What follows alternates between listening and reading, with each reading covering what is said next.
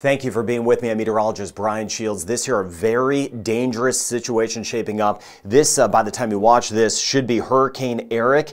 It could rapidly intensify. It could get a lot stronger. We're talking about winds that could have some gusts, 120, 125 miles per hour, 200 kilometers an hour. Even potentially higher in this, and then life-threatening rain. The southern coast of Mexico, I want to begin there. I want to zoom down there. I want to go into the preps, the rain totals, what we're watching out for, the winds. I'll show you that in the core of this. And you can see these cloud tops really building up. Where you see the whites, that's a big concern to me as a meteorologist. I'm seeing very tall cloud tops wrapping around this. In this area, very warm water. But above us, we're seeing low wind shear, and that's a bad thing. We like wind shear. That knocks the tops of these things apart. We don't have that in this case, and that's why this is going to continue to intensify as it lifts up toward the coast, the southern coast of Mexico, watching over toward Guatemala, parts of Central America, as well as the flooding will be concerned. I'll highlight all of that, but this is going to make landfall tomorrow. The impacts, they have started already with the heavy rain, so this is very important. Please spread the word about this. I appreciate that. I want to get the correct word out across Mexico. Anywhere from, and this is a pretty broad area because of the rain in it, how widespread it's going to be and how much of a slow mover. Zihuatanejo, back through Acapulco, and especially near Puerto Escondido, and then all the way down through the border with Guatemala. Take those full hurricane preparations, because either it's going to be the wind, the rain, or both of those. And we're talking about those high impacts, especially with the winds around Puerto Escondido, where this is really going to work its way onshore. And we're looking at some of the rain totals that could be 400 millimeters of rain, or 16 inches of rain. Could be more in spots if this thing slows up, and that is life-threatening, no doubt. Mudslides are going to be significant in and around where this comes on shore, and with the bands that are wrapping around it. So this will make landfall by tomorrow. The warnings are up, but again, a broad area along the coast. So don't just focus on the cone. That's why I don't love this map and the cone that's always put out all the way back through the coast of Guatemala. I can't stress that enough. We're going to have a lot of rain wrapping in back behind it. At least tropical storm conditions in here, but that southern coast of Mexico, that's what we're watching. And you can see here is the issue, right? You see all these squiggly lines, the computer models. Yes, once this makes landfall tomorrow, it is going to weaken, but then it just rides along. This is a bad scenario. Rides along the southern coast. You see it here for yourself. That means days and days of just torrential tropical downpours. I showed you that satellite image. There's so much rain, so much moisture in this hurricane, especially because it's a slow mover and it's intensifying as it moves on shore. Yes, it'll weaken, but the rain is going to be so very life-threatening. So again, thank you for getting the word out about this. Sometimes this area is very overlooked, not on this channel. Now you see here as we go forward, just over the next 12 to 24 hours, really the next 12 hours, it is going to shoot up in intensity, potentially near Category 3 strength. Most likely a strong Category 1 or Category 2. You see the yellow, and then the orange would be Category 2. This red shading or pinkish shading would be Category 3. Either way, rapid strengthening. Sometimes it strengthens a little bit more, a little bit less, but it is going to continue to strengthen as it moves on shore. I'm so highly concerned about all of these areas right in here with the rain. So let me show you this and then dissect the winds in this and then show you the rain. So here's Puerto Escondido. This is where it's generally going to come on shore, but look what happens. That's why I'm mentioning El Salvador, Guatemala, the rain bands. Here's the core of this thing back behind it, just shooting all the way, and even eventually up toward Campeche, there could be some rain. So just cores of heavy rain wrapping around it. That's why I don't love the cone that is put out. We need to make those full preparations all in that area that I showed you a couple maps ago. And then you see here by tomorrow morning, here's the time frame. This is the core of it. Such a slow mover coming on shore near Puerto Escondido or just off toward the west. If it stays over water a little bit longer, this can make landfall a little bit closer to Acapulco, but either way, we'll get some really heavy rain working in, and those bands of rain just filter in. And then this is tomorrow by the time we hit early afternoon. Yes, they'll be weakening with the winds. not the rain. I can't stress that enough. Torrential rain. Look at this by Thursday night, tomorrow night. Zihuatanejo, we start to pick up on the rain. This is really torrential stuff. And still on the backside, filtering in all of that moisture up toward the Bay of Campeche. And then as we work our way even into Friday, yeah, it's not a hurricane at this point, but a huge moisture feed because of the angle this is taking in the weakening over towards Zihuatanejo. It is going to work in that really heavy rain from the south and just pump that in and wrap that around, hit that higher terrain. Mudslides a threat, incredible amounts of runoff with this, and that means we'll not only have the mudslides, incredibly dangerous rivers, river crossings. Please take whatever precautions you can in this area to protect life, property no doubt, but to protect life, because this is going to be rolling in as a strengthening system with a bad angle. Here are the wind speeds, kilometers an hour and miles per hour. Now this is probably a little underdone.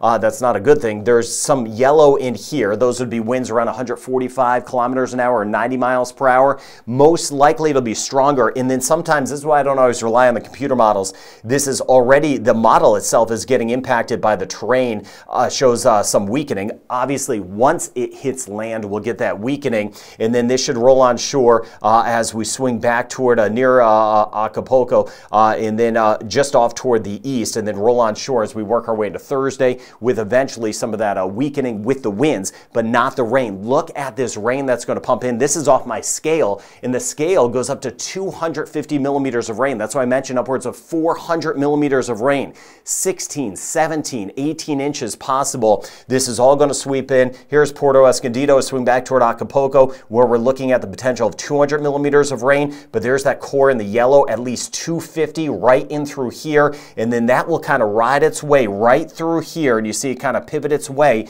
Yes, it'll start to lose some of its punch, but this is you don't want to see a map like this with an intensifying system taking this angle as it starts to work onshore. A life-threatening situation. We are all on this channel thinking of you. If you're in the southern coast of Mexico, keep us posted if you can in the comments. I will be watching it nonstop as this continues to intensify and then kind of take that turn a little bit more back toward the west. On the backside of it, filtering in all of this moisture. I've been highlighting this for weeks in Central America, that flood threat would be around. Watching a tropical wave moving into Trinidad and Tobago that we talked about. I mentioned as we go through the end of the week, the rain chance will go up again. Spotty shower or storm. We've had a couple big ones around Jamaica over the last few days. Now out here in the tropical Atlantic, these tropical waves not doing a lot. Remember, there's a lot of dust and dry air out there, but as the tropical waves start to stack up, it does continue to increase moisture back through the Caribbean. So one wave here, couple more that will be moving in. Not seeing signs of development, but no doubt watching some of the rain that will be increasing and that flood threat. So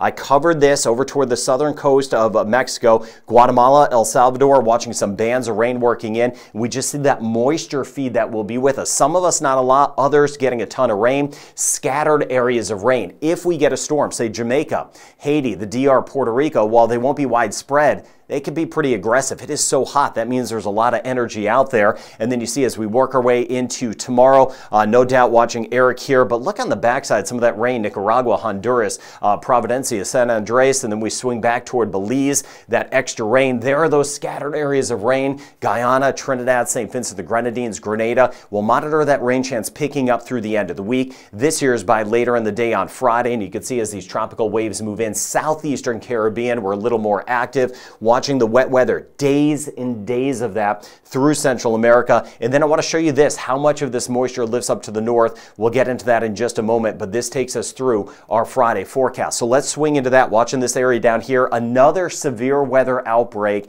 in parts of the U.S., another tornado threat right where you're seeing these brighter colors. Watching Illinois, Missouri, for example, seeing some of those rain areas working their way toward New England and toward the Atlantic region of Canada, eastern seaboard, mid-Atlantic, seeing some of those heavier storms tomorrow. There's some of the rain. Now, it's not going to, because it's taking, and I showed you a day or two ago, a little bit more of a westerly turn versus due north into the Gulf. We're looking at some of that moisture, yes, eventually kind of getting tied in, but not a direct kind of surge of moisture, if you will, into Texas, Arizona, and New Mexico. But as we go forward, let me just take you through the weekend zoom here, and you can see, let's just zoom all the way into Sunday. You can see see some of the moisture with the next systems just kind of getting tied in, kind of fed into that. So we will keep an eye on some increased rain. But again, Mexico City, we'll see that rain chance going up. We'll cover that in just a moment with the rain totals, interior sections as well of Mexico. No doubt there are those extremely high dangerous seas, 5, 6, 7 meters in some spots as this continues to wind up. And then just sliding through the weekend, we'll see that chop through the south central portions of the Caribbean. And it's been windy too. We've had that persistent flow. Some of us have just been getting knocked around even with sunny skies with those winds. So I'll be watching your comments. Keep me posted whether you got the rain or not. Love to know what's going on where you are. So hit or miss storms in this sector. Cuba will have a few hit or miss storms. And then we'll do the same thing as we work our way through Jamaica, Cayman Islands, Haiti, the DR, Puerto Rico, St. Croix, Tortola, St. John, St. Thomas, passing shower. There's some of the dust in this area. If you have some breathing issues, that could be a little bit worse the next few days with some of that dust around St. Kitts and Nevis, St. Barth, St. Martin, hit or miss showers. But southeastern Caribbean, that's where it's going to pick up. So we'll monitor that flood threat that will be increasing as we get back through Trinidad over toward parts of Guyana and Suriname once again with these tropical waves moving in, kind of low riders. So we'll see how much of that rain filters in. But a heads up, the flood threat will get higher in the southeastern Caribbean late week into the upcoming weekend. And then this here, no doubt, is a mess. Parts of Honduras, you see how some parts, maybe we get 25 millimeters of rain. Other spots with that feed coming in off the Caribbean, we could have some areas over 100 millimeters of rain. But in this area, watching out for the dangerous flooding. And then this here, just as significant as it gets, this moisture feeding up in and around Mexico City. We have been wet the last, I'd say about week and a half to 2.5 weeks. We're going to continue with that flood threat. Some of that moisture feeding in from the Bay of Campeche into the east coast of Mexico here. Not as much as we get over toward Cancun or Campeche or Merida. Most of that action, again, off toward the west. And then Texas, we'll see how much moisture tries to feed in, but not seeing a big surge of moisture lifting up to the north. This and here, some spotty showers. Heavier weather, though, parts of Arkansas over toward Tennessee, hit or miss back through the Carolinas. So an isolated shower storm the next few days in Jamaica, 20% chance the next 3 days in the Cayman Islands, 60% chance today in Trinidad. Because again, some of us may not get rain, others may get dumped on, right? That new tropical wave is sliding in. So monitoring that flood threat, especially southern end of Trinidad, 50% chance of some spotty showers around in Barbados today. And we have a 50% chance as well, St. Lucia, about a 40% chance by tomorrow. 30 to 40% chance in Grenada over the next couple of days. 40 to 50% chance St. Vincent and the Grenadines. So southeastern Caribbean starting to get more active, holding on to about a 40% chance in Martinique and about a 30% chance for the day ahead in Dominica. Rain chance 30 to 40% in Guadeloupe the next couple days. A little bit of that dust mixed in. Rain chance lower though. Antigua, Barbuda, just a 20% chance. A 20% chance. St. Kitts and Nevis, Montserrat, low chance of rain. Same thing in Anguilla and St. Bart's.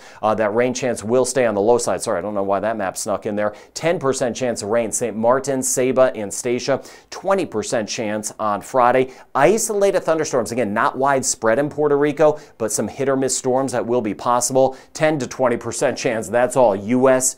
and British Virgin Islands. 30% chance of some passing showers and storms through the Bahamas. Turks and Caicos, though, rain chance very limited, and there is that dust that will be around the next several days, some of that dust. 30% chance of some isolated storms in the Dominican Republic. It is so hot. Same thing in Haiti. Haiti, rain chance very minimal today. Quick little passing shower maybe for a couple of us. Belize, though, watching out for some of that rain filtering in. It will stay active. Some areas of flooding will be possible. Aruba, Curacao, and Bonaire, that rain chance holding at about 20%. There's the increased rain coming at us in Guyana and Suriname, as I mentioned, especially along the coast, northern sections. We'll have that better chance of the flooding, around the higher chance of the flooding over the next few days leading into the weekend. 30 to 40% chance of rain in Cuba, 80% chance the next couple of days, Costa Rica and Panama.